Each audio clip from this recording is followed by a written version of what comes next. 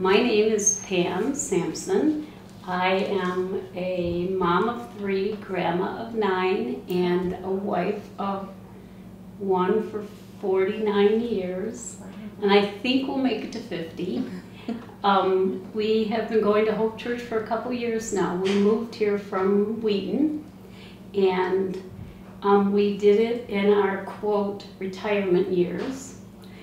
And we're finding it's taken 6 or 7 years to get used to retirement together all the time. Yeah.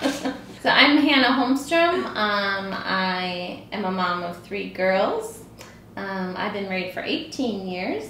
Yes, and we've been here in Illinois for 3 years now. Same here. Oh, look at us.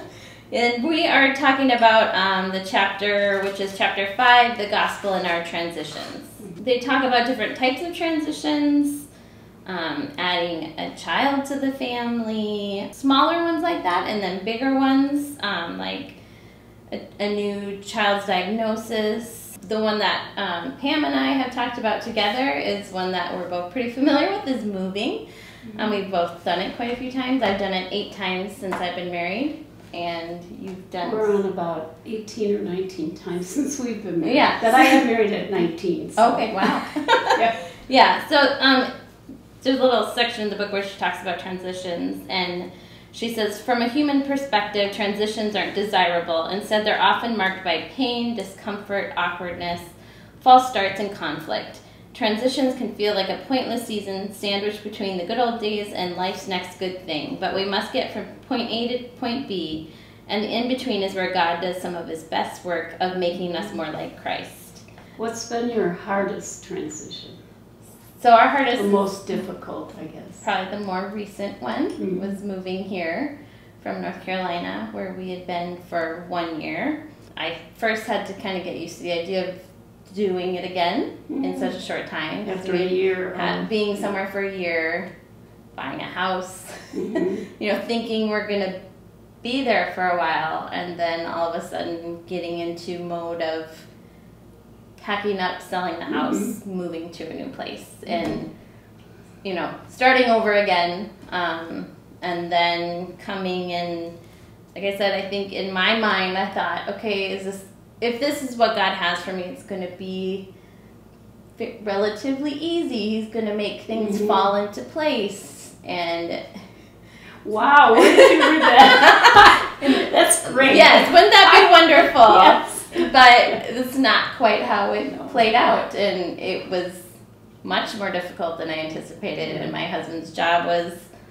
much more involved and time-consuming than I thought it was going to be, and just the emotional toil of taking that on and having kids to worry about and having no support.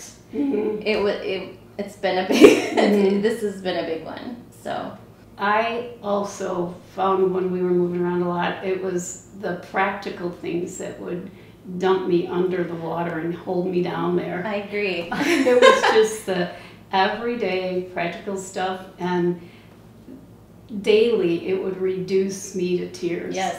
I would be just get them in bed or in their room, lock the door, and run downstairs and just sit. Yeah. And invariably one of them would get up and be sitting on the stairs and go, Mommy, did Daddy die? No, he's in Japan. But he might when he gets home. And also, that transition for your kids and taking that on as a parent. And again, my husband too wasn't out, gone, but he would wasn't present. Yeah, he would be up in the morning before they would wake up, and he would come home after they were in bed. So they essentially didn't see him for days on end. Yeah. It became our new norm. I remember when saying like he was going to meet us for and the weekends too. He was going to meet us for the parade downtown Rockton, and Dad's going to meet us later. He's had to run into work for a few hours, and I'm so sorry he's not going to make it. Oh, we're used to it. Like, and that's how the conversation did Daddy die. Right. Something like that. Yeah, we're just so I guess too I had to set up my mind frame differently to not have certain expectations. Yeah, and I think that's key, the expectations. Yes, thing. to be Yeah. pleasantly surprised if he would join us, but Mhm. not have that expectation, because then it just brought in frustration and anger and bitterness towards that situation. So, yeah, and I remember, like you said, it's the little things that signing notebook folders and, oh my gosh, we didn't study spelling words, and then feeling like I'm letting my kids down. And yeah, just those things that are just routine in a normal day-to-day life, but when you are turned upside down and everything's new, each piece, like you said, is Jenga, it just becomes overwhelming and like too much. The whole thing. Yeah. I also learned that some of these things, the need for stability, the need for, what else did I write down?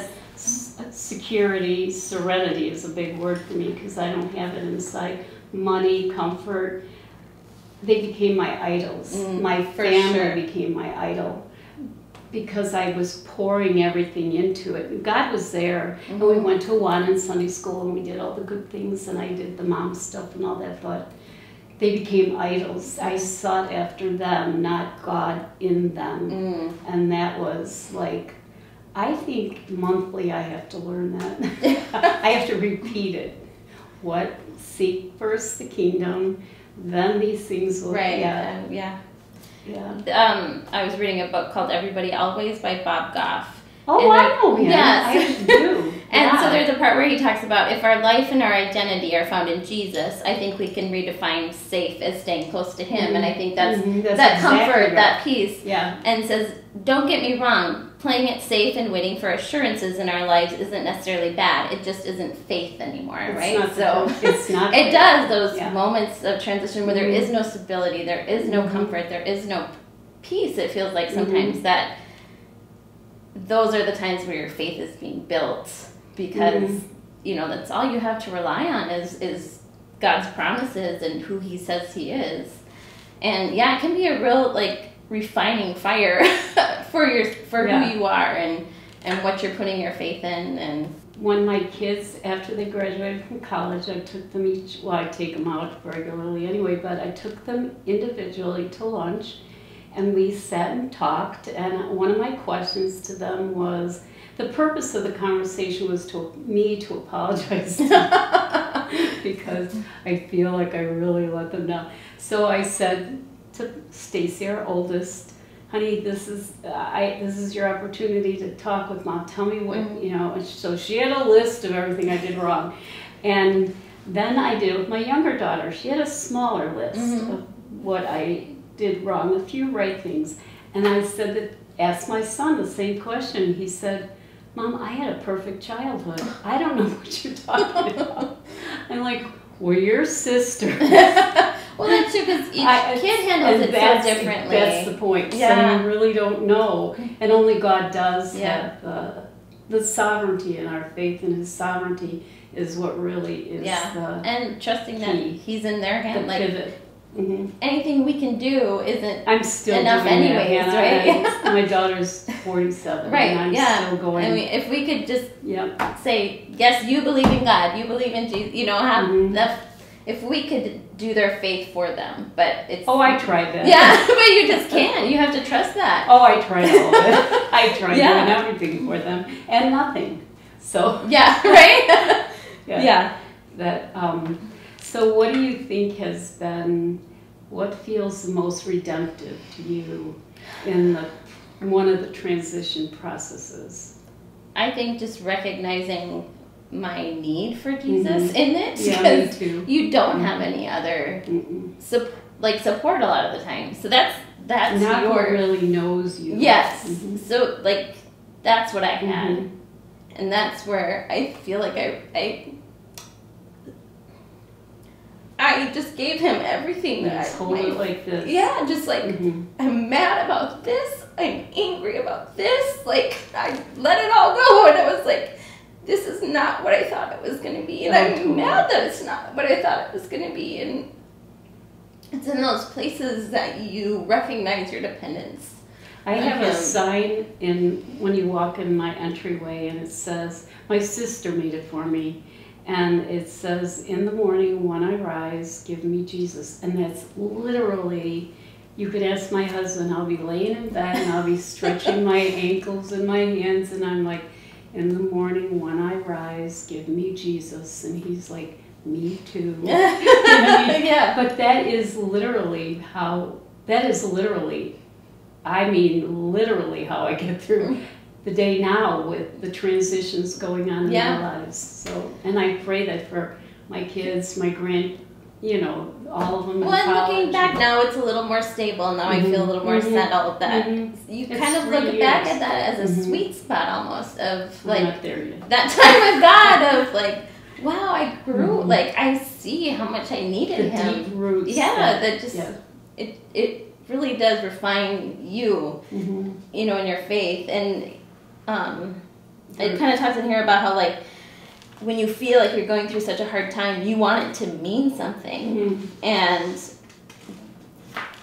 when we endure for the hope set before us, trusting that God has a greater purpose than the struggle that we see today. So knowing that, like you said, there's no throwaway seasons. There's, He's using it for His glory and, our good. And it's always interesting to see what that looks like. And sometimes it takes a long time to get there. I have some things from 49 years ago. You're gonna, what? God, why did that happen when you get to heaven? Yeah. Why did we have a baby a year after we were married? That does not, I did not plan that. Right. It's like, well, and that too, I think you recognize kind of how little control you have on things. I'm just getting a handle on that now, and I'm older than But yeah, well, I think it's a lesson you relearn all the time, right? Every month. But yeah, that it's a constant like, okay, I don't have control in this. It's we're not in charge. Yeah. And it's pretty arrogant that we think. Well, yeah. I'm telling myself. No, it is. But it takes sometimes those moments on your knees to really recognize that, God is in control, and that any illusion of control I thought I had is just that, an illusion. And it is for His glory that we do everything. So, yeah, transitions, they're hard and they're good. And you want to read the quote from? Oh yeah, what's her name? Ann Voskamp. Yeah, I give her the credit. While others run fast, you can just shuffle with perseverance. While others impress you, simply press on. While others stop for the dark, you can run through the dark. The race is won by those who keep running through the dark. And I am all about that. And it feels like right now going through some physical things that are taxing my ability to do almost anything, everything. It's the dark, but you keep moving. Like you said, that's that step. Sometimes it's just that little step each day. And in a couple months, I'll hopefully be able to look back and say, oh, I learned that.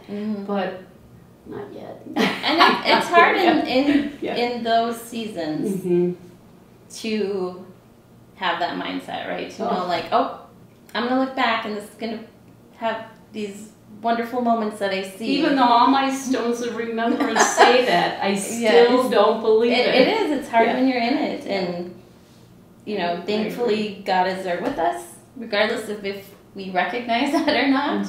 And if we, like I said, I just cried out to God and told Him all my frustrations and, that this isn't the way it was supposed to be, in my plan that I had.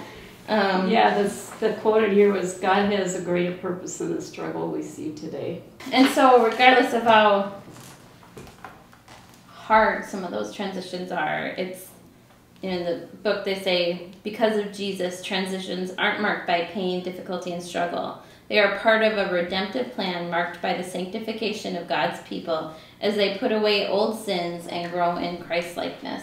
In those moments, you are brought down to see who you truly are. I think you don't have some of the busyness almost. I mean, it's busy in its own way, but not like mindless busyness. Do you know what I'm saying? Like, you don't have some of the like other little distractions that you have when you have a more like routine life that you're used to. Mm-hmm. It's, it's a busyness in the day of just getting through the day, but it's not as much a distraction busyness. And that is when our true, like, inner who we are is revealed in those moments of, hard and awkward and painful, and that he uses that time to really grow us to be more like him and to trust in him. If we sit and wait. Yeah. But not all of us are given to that. That's true. I am not given to sitting and waiting for anything. No, but that's why things. Yeah, that's why it's a redemptive I know. process. It's a process. For sure. Mm. Next week, we are going to be focusing on the chapter, The Gospel and Our Traditions. So we look forward to talking about that. Thank you, Hannah. This was fun. It was fun.